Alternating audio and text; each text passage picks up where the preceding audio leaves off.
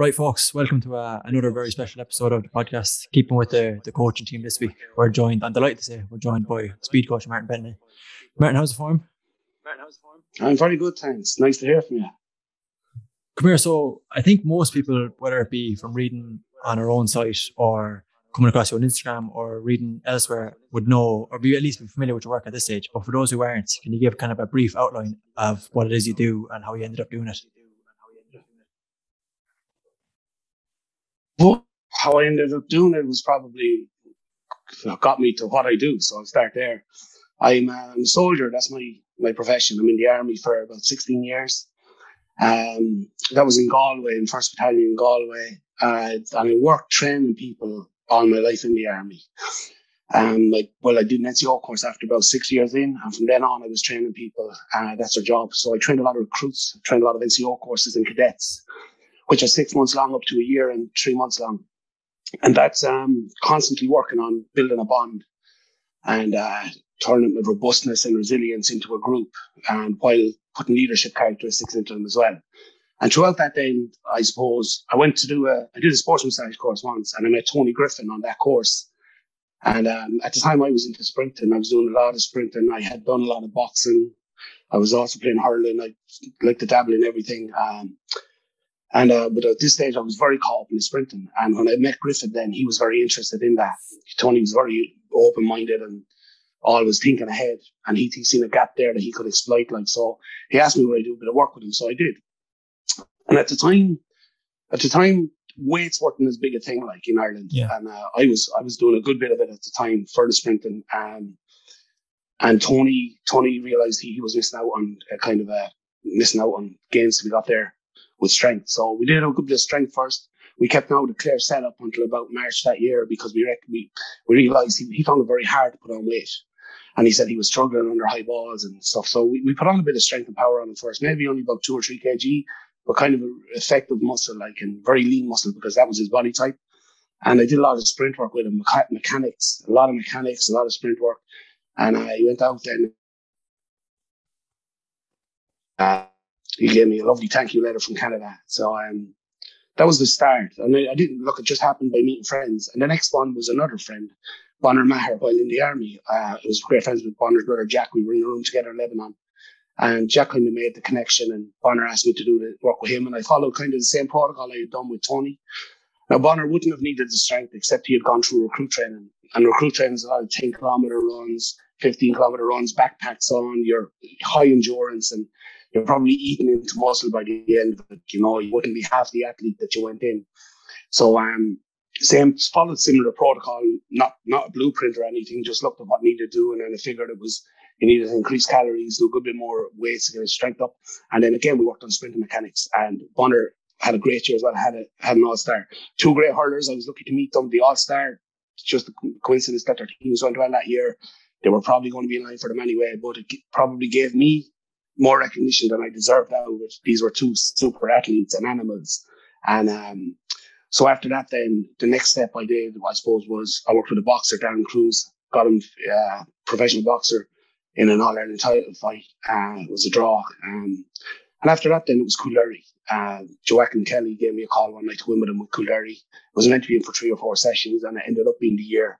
And Coolderry were written off. Sure, they were in relegation playoff, I think, or not far from it. And sure, they rose from the dead and won the county title and had a great run in Leinster. And that kind of set me then on the pigs' back, because they probably gave me too many mentions. And there was a lot more people involved than me, and those guys, they achieved the impossible, so they deserve the credit. But it got me, I suppose, a profile that I don't know if I was even looking for it, but it happened anyway. And I suppose I opened an Instagram page then, and I just used it to write. I'm quite expressive anyway, and I just wrote it to write my feelings and my thoughts and my philosophies, and more so even recognising the teams and the athletes and what they were doing. I loved giving them the kind of the recognition for what and to get it out. And that was what happened. And after that, it was, I suppose, Liam Cahill contacted me after reading an article in the Irish Times, and I went in with Waterford, and I knew from talking to Liam day one, this would be good. I just knew by him. I just said, this will be good. I was in talks with 1 or 2 other teams, but I had a 10-minute phone call with him, and I said, you give me a few days to you back? He said, yeah. And I think I rang him back in 3 minutes, like, and just said, come on, when do we meet? Like, I said, I want to do this, like. So, and now I'm back with Kildare. Left Kildare for a year or two.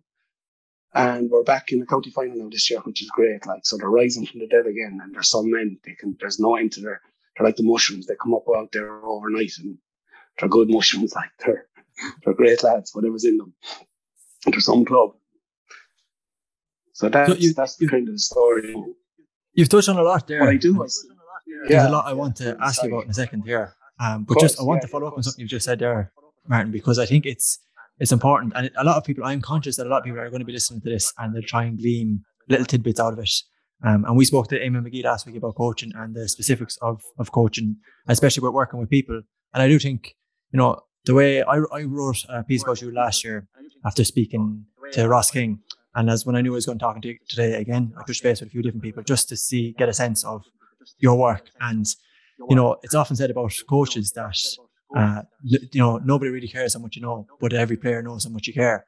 And I wonder, is that something overlooked by a lot of people? But from speaking to people that have worked with you, it's definitely not something you overlook. Like, you do seem to be very invested in the human behind the athlete. And it seems to be a large focus of what you actually do with them.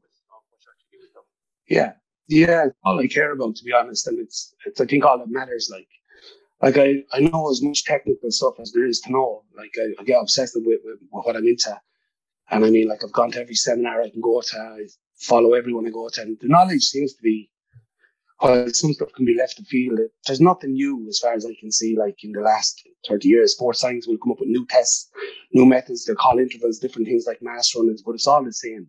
It all boils down to interval running, with this mass running, or if you want to call it whatever.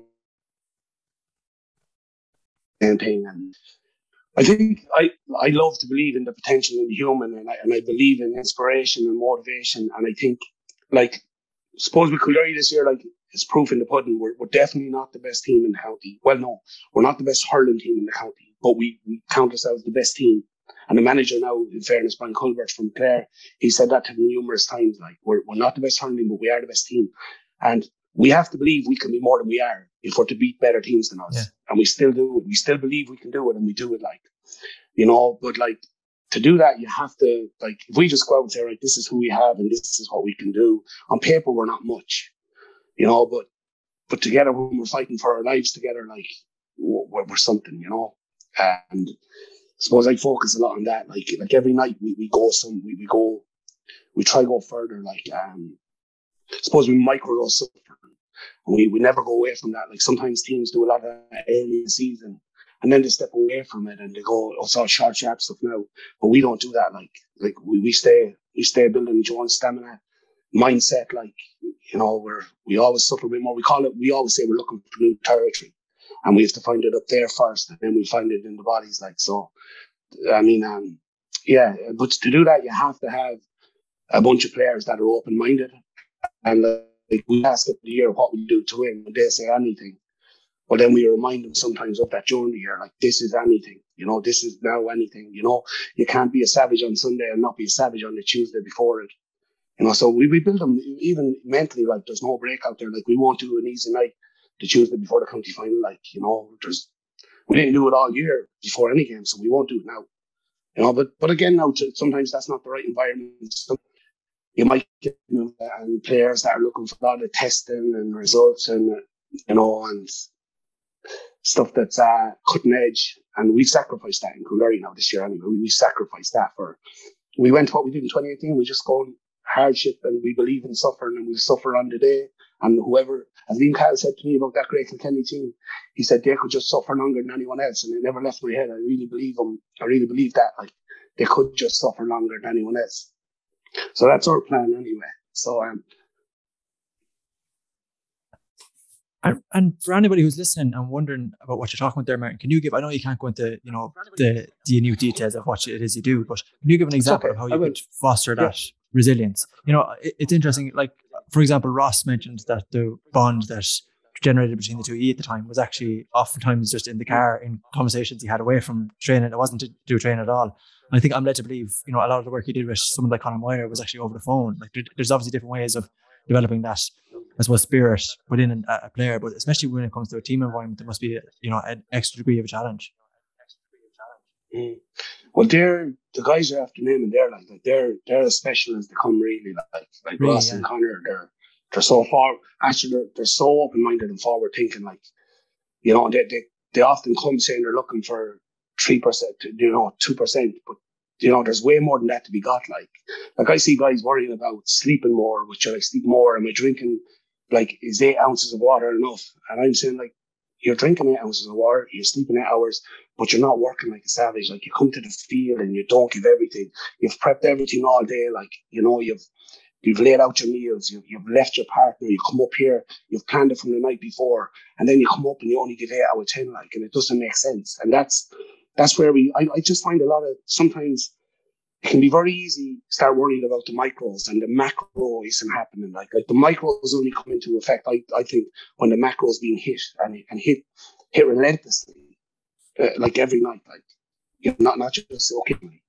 Like, it has to be hit relentlessly every night. And then I worry about the macros. Then, like, you know, but Conor, I did a lot of work with Conor over the phone. It's obviously the distance, you know, But we met a good bit up in DCU. I think it was DCU. It was in. Yeah, it was. We met up there like 2 or 3 times.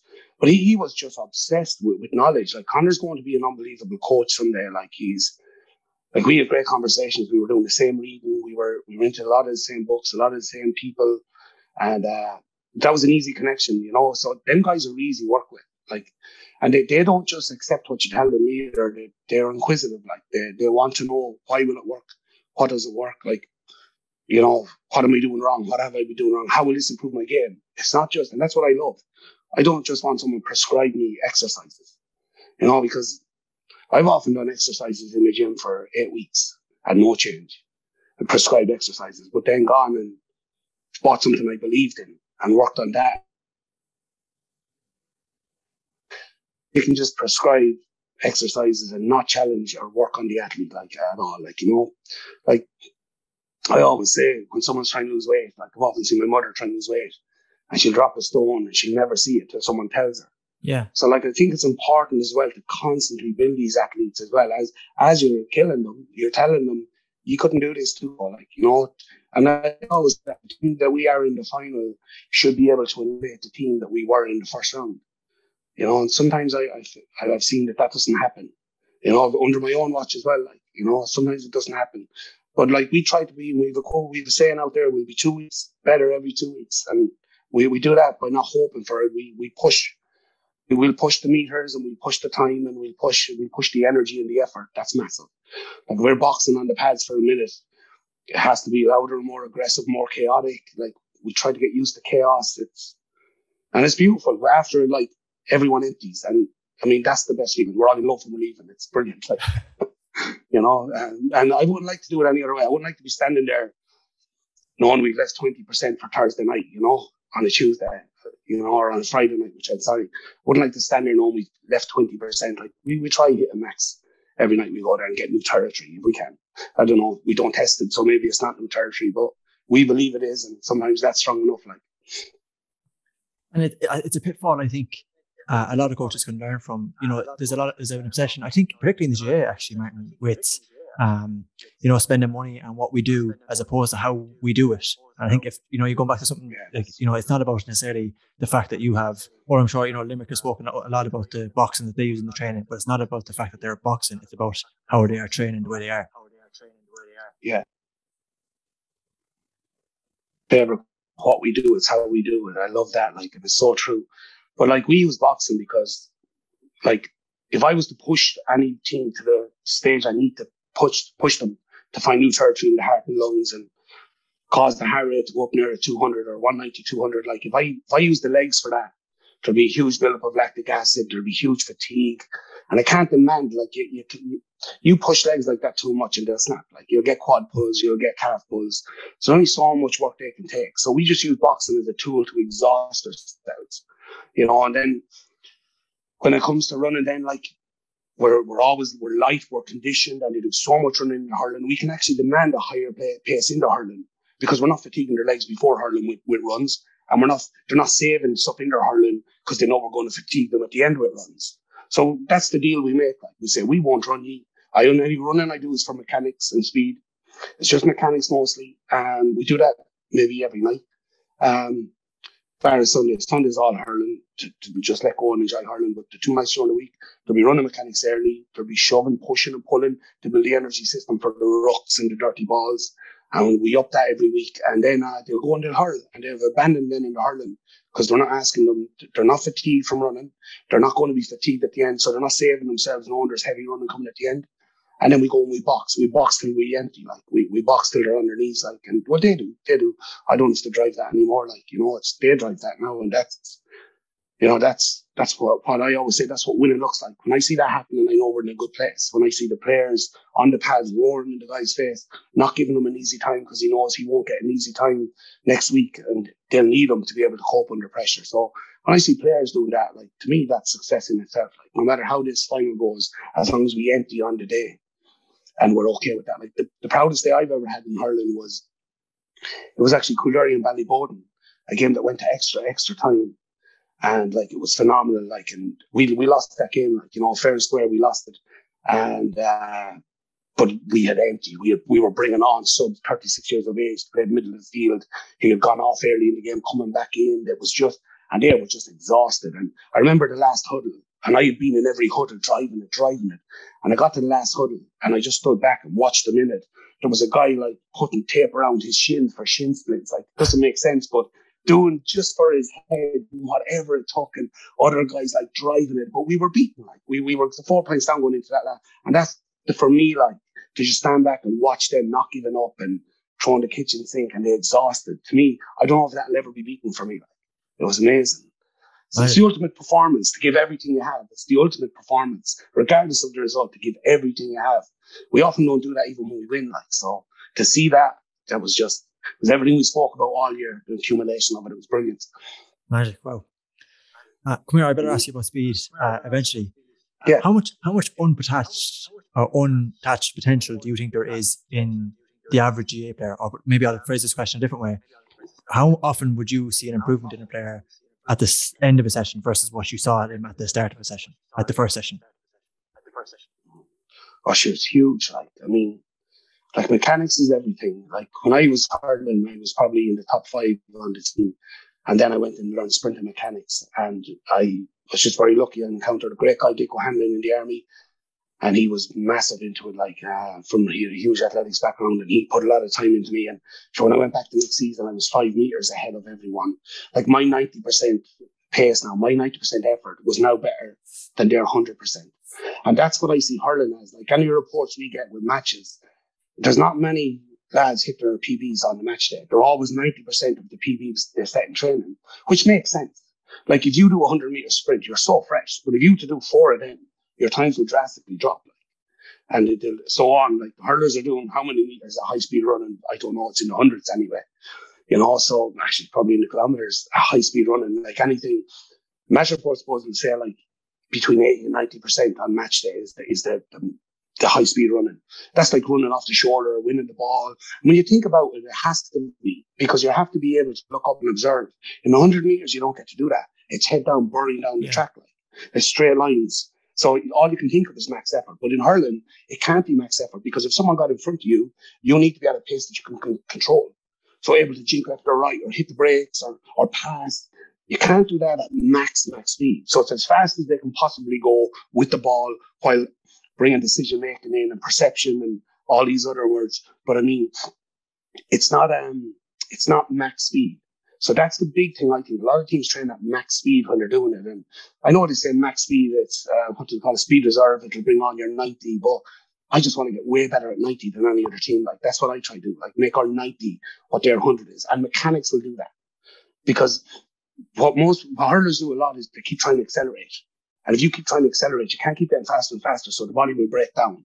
And that's why you'll see a lad chasing a lad often. A good fast lad will be running down the field, lad will set out to chase him, and he'll fall away. Then you'll see him breaking down and actually come to nearly a stop. It nearly looks like he's fallen. And we think his legs burned out, and they probably did burn out. I mean, when you're using force, we can only use force for up to 7 seconds, max force, before our body starts to ATP production, all that, and start to break down. So, I mean, I like to get them at 90% and able to cover that. And anyone I do the work with, like, it surprised me for the first year I was probably put out, And then I was asking them, how are you finding it? What's the benefits? And they said, geez, it's not even the speed as much as how easy I can cover 40 meters over and back. And at first I was like, oh, but then when it all made sense to me, I was like, okay, that's brilliant. Because that's what the game is. The game has gone so much in hurling anyway, straight lines, running off the shoulder, support runs, up and back. You can do them at 90% and not be tired from using max effort. Your max effort will only last so long and you'll burn out pretty fast. So I think hurlers, like, they're so conditioned. They're so strong, so powerful. And often they don't know how to use that. So I always say it's like striking a ball. If you want to strike a ball over the bar from 60 meters and it's falling 10 meters short, you're not going to go into the gym and start doing cables every day and pulling, trying to increase your tonnage on the cables. You're not going to do that. You're going to strike the free. You're going to work on technique, leverage, timing, and repetitions. And eventually that will come. It's technique. And running's like that. There's leverage with your feet hitting the ground, and your body coming over the foot. There's timing when your feet strike. There's mechanics alone. There's a lot of factors there. That it's not just so. Good way I can put it, actually, I often use this. The three stages of human movement, to my eye anyway, are walking, running, and sprinting. And what happens, I think, a lot is we walk, and then there's this big distinct movement from walking to running. And there should be a distinct gap between running and sprinting, but there's often not because they run really fast. They run really fast, but sprinting is different. And it's as distinct as walking to running is from running to sprinting. It's that distinct. You see a guy really sprinting, and you're like, whoa, okay, he's moving. But running fast is different. You don't come off the heels. Your legs don't come any higher. There's a lot of inside mechanics, backside mechanics, like running fast is what I see a lot of, and not actually breaking into that full open sprint with the chest up and the arms pumping. And the arms, I don't mind the arms because we carry a hurl, but you'll know by the legs and even the body positioning is more erect, more upright, more forward. And the legs are coming higher then to compensate the forward momentum and the weight forward. So it's very distinctive. And I don't see a lot of people doing it. One or two natural guys I used to see, like Colin Nocton. Do you remember him with Cork? Yeah. I don't know if he was sprinting, but he ran really well. And Damien Cahalane, actually, who I worked with, but they'd done an athletics background and it showed so much, So there's a few there that come through the sports that you see move right. I know there's a few in football as well. I think there's a Mead, actually a sprinter for Mead. I haven't seen as much of the football in the last year or two, but there's a few that come along and the gap is huge. When they start running, the gap is huge. When, even Desi Hutchinson, Desi had a lot of that stuff done and he was just lightning. And, but now there's a few with him, there's a few up there with him. But I think there's definitely untapped potential, and I don't think you need to go into the gym to do it. I think it's actually mechanics. You look all the NFL, most of the drafts are picked from high school track teams. They've all got their speed. They're all in track in college. I think it was 67% of the draft 1 year in the last 2 years or something were all track athletes. They're the best sprinters in the world in the Olympics. A lot of them in the NFL. You see their times against sprinters, and there's very little in it. And these guys have to do weights, they have to do agility, they have to do so much else, and yet they're so close, and a lot of that was from track, track is, we don't do track in this country as much as America, but those guys got super quick on the track, in all the sprint clubs I go to, you don't start looking into the gym until you've come near your PB, and in hurling we're so far off our PB before we send them into increase your strength, increase your power. But they haven't even tapped into what their natural speed is because they have the mechanics to do it. Can you talk to us a small bit about, so you did a piece with Dennis Walsh in Sunday Times last year, which was very good. And you mentioned during that if someone comes to you and asks you or tells you they want to get faster, your first reaction is to say, why? As in, how are you going to use it? Which I think is not something, when I read that, I kind of had to stop and think, how could you actually explain how you want to use your speed? But I suppose from your perspective, why is it important that they know that before they start out? Yeah, because how fast is fast enough? How strong is strong enough? Before it becomes diminishing returns. If I send someone into a gym for a year, after the end of the year, the first 3 months of that is going to be massive growth. But then it becomes diminishing returns. And it's the same with speed. It's the same with strength. So I don't think it's, they want it on their CV. But if you're faster, how can that make your game better? I think that's awfully important. Before you go sourcing something that could take you a lot of energy to get, and possibly wherever we're putting our energy, we're not putting it somewhere else. So you're going to be neglecting other parts while you're working on something with that much intensity, which is fine as long as you can see it directly how that's going to improve your game. Like I said that to Bonner, I said like I know you're a worker. I know you're a worker. I know you go from side to side, but when you get the ball, that has to be direct at the goal line. It has to be. And say with Griffin, like it's, you know, don't just get the speed and go out there when I'm faster now and I'm going to be better. You're not unless you find ways to bring that into your game. So like, I wouldn't just say that for speed. I'd say that for every athlete. Like, what's your strength? What are your strengths? Know your strengths and stick to them as often as you can. Like wasn't there a survey done like in Barcelona where they all kicked like with their weaker foot and their weaker foot came on by 20%, but their strong foot went back by 30% or something. So so like, I just think know your strengths, and like if you're going to get faster and that's going to be a strength of yours, how do you get off? Like, are you going to collect the ball? Have you a sidestep worked out? Have you an image in your head of your roots? Like, or are you just going to be collecting the ball and tip tapping and hit it over your shoulder? Because you didn't need speed for that. Like, you were doing that already. You didn't even need speed for that. So just keep getting better at putting it over your shoulder. But if you're going to get speed, well then sell your dummies, work out what you're going to do, and have your roots to go. Like, you have to have a sell before you can apply the speed. Like, you know, I know you can turn and go direct, but like, you know, like about their strengths anyway. I'd say, right, they're your strengths. How do we get them into the game more often? And don't try to be everyone. Don't try to be all things to all people. Like we have certain players and they're not going to be Brian Carroll. They're not going to get the ball and stick it over from 60 yards on the run or Kevin Connolly. But they can be guys who get to every ruck and move the man and win the ball and burst out of it and give the hand pass to them to put the ball over the bar. You know, so I think we have to find players' strengths and get them to utilize them as often as possible. And because like your strengths are what gets you where you need to get, like they're what gets you noticed. There's what got you on the team.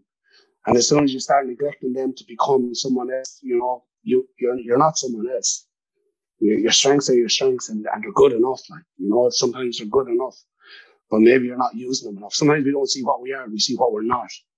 You know, we focus a lot on what we haven't got. When we have something and if we used it more, we could be brilliant. Like. So if I go to speed, I do that. If I go to if I come to you and I say I want to get faster, can you give us a brief outline of what that first session looks like? How does your work begin? Well, the first thing I'm going to say is, why do you want to get faster? You're a journalist behind the mic. I'm going to say, I suppose the first thing we're going to do is,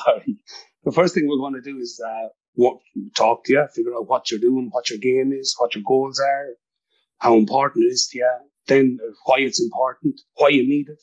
Because you need to know them things before you believe it.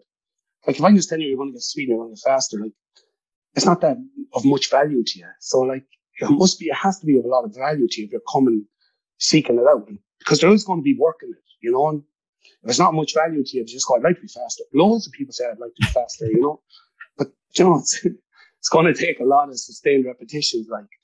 But in that first session, we'll warm you up and get you to run as hard as we can for 60 meters. Like, the longer it is, the more I can see. Now, by the way, I don't do this because I get a lot of individuals reaching out these days, and I don't. I'm with teams, and teams is what I love, you know. So I have to really be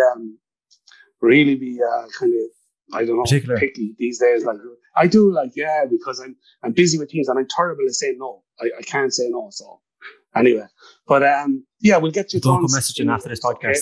Anyone who's listening is the lesson. unless you have a team. I love the team. I love the team environments. But no, but yeah, we'll get you to run 60 meters. Probably time you through the gates just for a rough time. We'll do it at 90%. No, you know, not flat out, like 90%, 95. Push it flat out, but just we want to stay out of high risk area, you know. Then we'll have a look at it.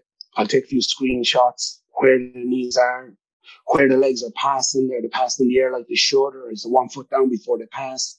How much heels are kicking at the bum. That's, you know, they're the things you don't want. How much are you on the ball of your foot? Where's your foot landing? You know, is it landing behind you? And too far in front of you? There's actually braking system. How we brake is we throw a foot in front of you, run downhill, and I ask you to stop. You dig your heel in. We're the same on the P field of play. Look how tight the bucket is crucial. He slid with the heel went into the ground to stop him, and that pressure. So The heel is a braking system, so we have to make sure the heel is off the ground and you're not landing too far in front of your body. You will be touching down slightly in front of your body till your weight comes over the leg, and that's the leverage you're talking about. And then you're pushing off, okay? So people say your foot over to that angle, okay?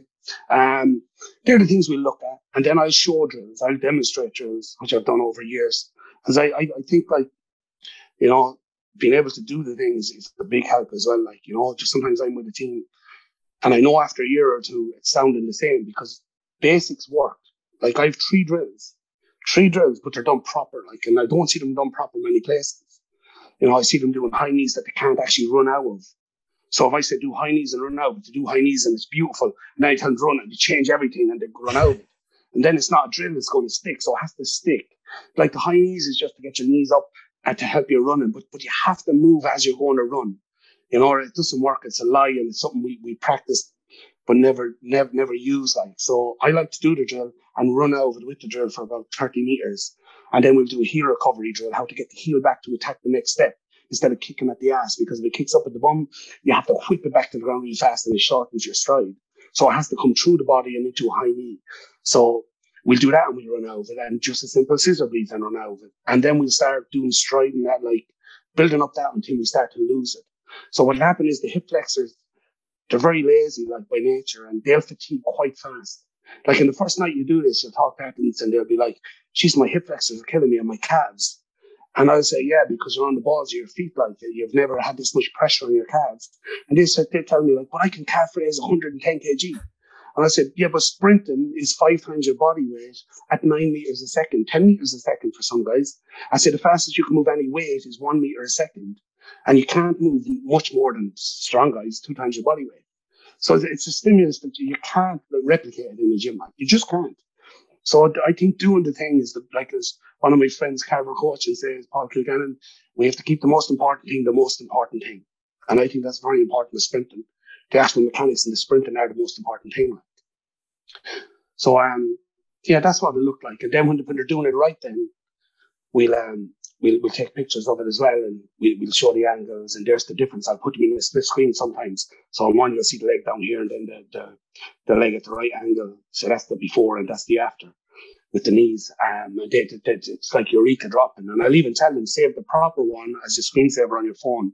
Because, you know, the subconscious has huge power to say, like, if we see something before we sleep, our body will figure out how to achieve it a lot of the time. Like if you set an alarm, and you're awake before it, like sometimes, like that happens to me 90% of the time if I set an alarm, except the times it really matters. I miss them once.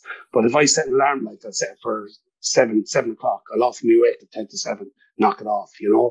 So it's subconscious figuring stuff out. Like, that's what they say it does eating. So I'll do a bit of that, like, yeah. And sometimes I run with them. Sometimes I have to run with them because I lose their belief after a year or two, like, because you're showing them basics every year. You're going right back to basics. And Paddy, what's his name? Is it Paddy Mulher? No, not Paddy Mulher. Paddy, he was the head of the GAA. Paddy Butler.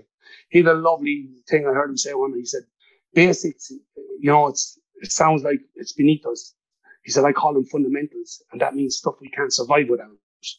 And I think that makes so much sense. Like, so, like this basics I do with the running, and there's so much fancy stuff out there. So much of it. But like, that's the stuff I see that get the Olympic athletes from 9.9 seconds to 9.7. But I'm trying to get guys from 14 and 13 seconds down to 11 seconds over 100 meters. So like basics are, like they're everything, you know. Even in boxing, when I box, footwork, high guard, basics are everything. Like, but they're not pretty, and we all want to jump to the fancy stuff. They're not pretty, they're not exciting, but they really work. So again, I'm back to what I started this talk with. The group has to be right. The group has to be so hungry that they go, we don't care if it's not exciting. We don't care if it's basic. Give it to us. We want it. And that's, again, now that I have to find the right group for that. Like, it's not for everyone. So I've referenced a couple of times the interview I did with Ross last year. For those who don't know, Ross King, the elite hurler, I interviewed Ross before the All-Ireland final, and just talking about your work with you. And one thing he said during that was that one thing I know about Martin is that he'll get teams to a breaking point. Now, the reason I bring that up is because you talked there about getting teams to realise their potential and actually how far you can go, you know, as opposed to maybe turning up and giving 7, 8 out of 10. So I'm wondering, how much of your role do you see being getting people to, realize proper and efficient mechanics, and how much of your role is getting someone to realize that they can actually push themselves beyond what they have been doing for the last, couple of seasons. Well, I hope that's my role, and I hope it's always my role, because that's the only role I want. Like we're lucky in Waterford, we have a great strength and conditioning coach, Tommy Ryan, and Tommy's, he's a humble man. He probably won't do things like this like I will, and once or twice I forgot to give him recognition. He's absolutely excellent, and he'll prime the athletes and he'll do all the strength and power with them, but he won't do it like a bodybuilder. He's really, really good at it. He owns CrossFit internals. He's doing it for years, and he builds them into what I need them to be, athletes. And by the time I get my hands on them, they're ready. So thankfully, I don't need to do any strength or power work. That's all done. I'm going to teach them mechanics, and then with boxing, I'm going to get inside their lungs and their heads. So I'll go back to the club at the moment, because that's what's going on at the moment, the club with Kildare, and that's fresh in my head. The role to do that. I don't enjoy the running. I just see the value in it. I find the running boring. I find it boring, but I just know how worthwhile it is. I just know it has to be done. And the players, they find the benefit in it. So I do the running. I don't love it, but I love the other end of the spectrum, where we're going into the dark territory. I've heard all this, even with Kildare, they were looking for a 3-year transition for me and Culver to go in and bring them through a 3-year plan. And we said, that's grand, yeah. Give me a 3-year plan, but we're going to try win in year 1. And however far we get, we'll try better year 2. We were doesn't have to be a 3-year plan, but we're not going to hold back for the first year. So, and people were saying to me, but it takes years to build that level of conditioning. And I say, but what are you doing if it takes years? Because I see humans joining the army and they can't run a kilometre, and they have spots and they have love handles and they can't move. And 16 weeks later, they're going over a mountain with no sleep and their own weight in the backpack. And they're unbreakable. These guys who couldn't run a kilometre will now cover 20 kilometres over a mountain with no sleep, no food, cold and wet, tired. They cried on the first run, and they stopped, they gave in. But by just constantly tapping into that, microdosing suffering, building their belief, showing how strong they come. I see the humans change, they're unrecognisable. The love handles are gone. He's standing erect and proud and robust. Resilience, they're all terms we wrote in the army regularly. Resilience, robustness, moral courage, physicality, leadership, moral courage, doing the right thing, stuff like that. And we put that into the teams. Well, I definitely try to put it into the teams as much as I can. And I don't believe it takes 3 years. I really don't. And I've seen it now on several occasions with different teams at every level. It doesn't take 3 years to catch up and get with the top of the pack. And Tyrone have shown it this year too. And I look at Meyler and all these boys this year, and they look slim and lean. I've seen him bigger than that now. He looked like there was more gym, and now he looks super fit. I'll actually have to chat him about that. I haven't chatted now in about a year. I'll actually have to chat him about that, because he looks super lean and slim, and Matty Donnelly and these guys now, and they're covering that ground really easy. I understand the emphasis on strength for sports like wrestling, sports like rugby, but in GAA, when a guy grabs you, your whole energy is trying to get away. And once you've got away, it's a mobility game again. It's how much ground can you cover, how quick can you cover it, how often can you cover it? How many breaks of play can you run to, because that's possible possessions. And the more possessions you have, the better game you have. So how many of them can you keep getting to without breaking down, without fatigue, and without lactic acid building in your legs? And that's all heart and lungs, and probably up there. But the will is only strong enough as long as you have the engine to sustain it. I've had will in the boxing ring. I got stopped in an Irish title fight in kickboxing. I had all the will in the world to go on, but my legs couldn't stand. I couldn't hold my hands up. I had broken ribs training, and I only got 3 weeks to train for it. And I had all the will in the world. I wanted that title so bad, but I couldn't stand. I couldn't fight. I had to go back in the corner with my hands up and say he'd either knock me out or the ref will stop it. And he came in and clobbered me, and the ref came in and stopped it. And that was it. But my will was there. There's no energy to supply it. And it's the very same with the engine. You can have the engine, but if the will isn't there, you're not going to go as far as you can either, because you'll accept stuff. I always say we're gamblers when we're playing sports too. We're a wing forward and we're gambling, or a wing back maybe, and we're gambling when we're fresh. We're it's going to come in, it's going to come in, it's going to come in, and you're always ready. And then after 40 minutes, and when the Gatorade has gone out of the system, and you're standing there and you're it won't come in, it won't come in. And it comes in, and your man got the 5 yards on you, and everyone said, I think it's all just, I think it's all down to your engine and your will when it comes to match day. I really do. Like, I don't think it matters how high you jumped in a vertical jump 3 weeks before the match. I really don't.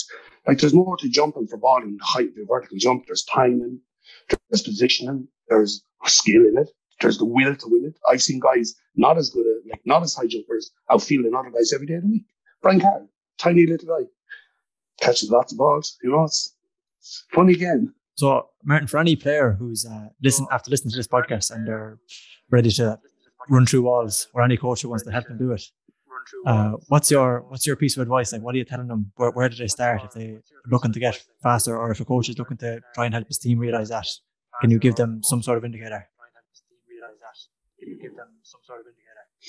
I just think, firstly, if it's overcomplicated, or if it's, I don't know, like it's quite simple. Like, all this stuff is really simple, and it's online. Like, you know, I did online courses, but I probably learned more online in my own research from my own sprinting. I didn't have a coach, like, you know, and I was running pretty fast times.